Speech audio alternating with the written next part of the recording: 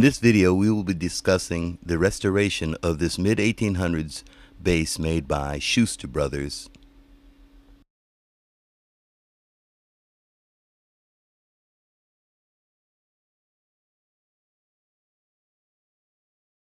The unique thing about this base to start with is that it had a removable neck. Although a very different design than our flyaway base, it still was interesting to have something especially from this early in the shop. Initially, there was some question as to the need to remove the neck, but in the final analysis, the neck had to be removed in order to facilitate work being done on the inside of the instrument.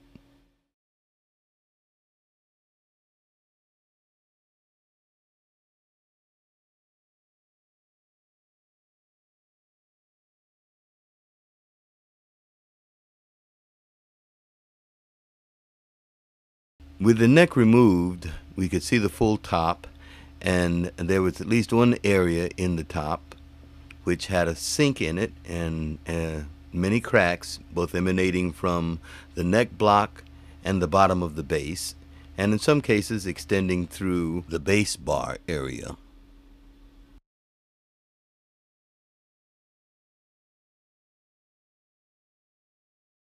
The back was this exquisite piece of flamed maple. Though it did have some issues, it had separated at the middle seam and needed to be rebraced and replace some inappropriate cleats.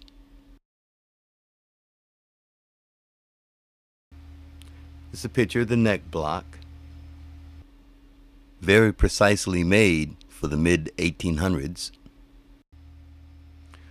The back of the scroll was carved in relief in a floral design. If your initials were Jerry Buffa, you'd fall in love with this base very quickly.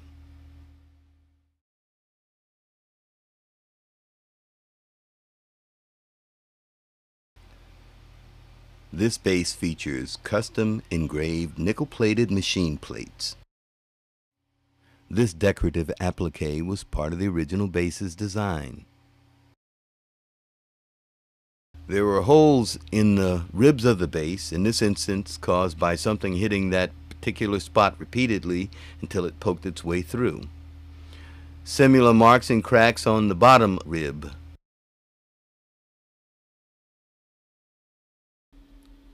In this view, you can see the sunken part of the top.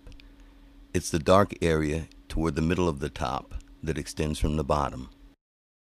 This gave the base its shop name of Shark Bite.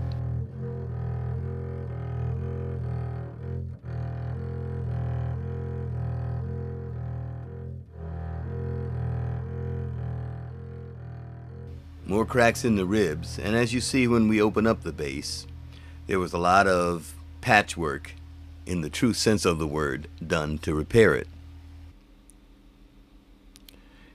This is the middle seam in the back of the base where it needs to be re-glued. Also, many of the old cleats had to be removed. This is an area where wood needed to be replaced in order to make the top stable again. Looking at that area from another view. Here is a plethora of patches to kind of hold this wood together and make the top usable over a long period of time using very different techniques and materials, including plywood. All of these cleats were removed and replaced with the correct material.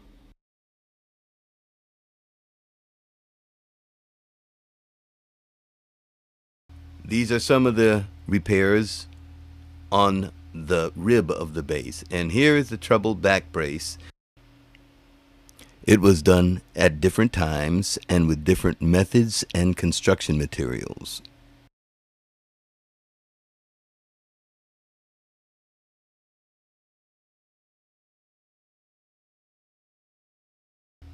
Here is the base bar being reworked.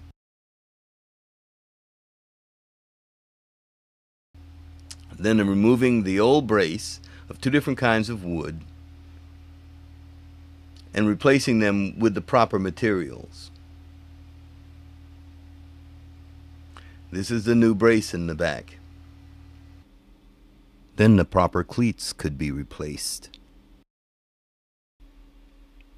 Here is the mid-1800s Schuster bass after restoration work done by Lemur Music Luthier Shop. This was an extensive restoration project, and it took the better part of a year. The fingerboard reworked, the bridge work is all Lemur, including their ebony adjuster for the height of the bridge. These are cracks in the top that have been sealed and properly repaired. You see the very fine tailpiece that came with this bass. On the back of the bass we have re-glued seam, new brace, and proper cleats.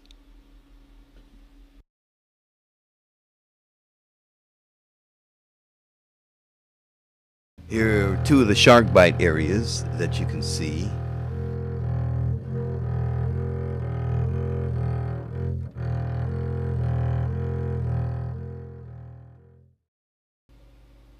We're proud of the restoration of this bass. It has restored the instrument to its former glory, a bass worthy of any classical setting.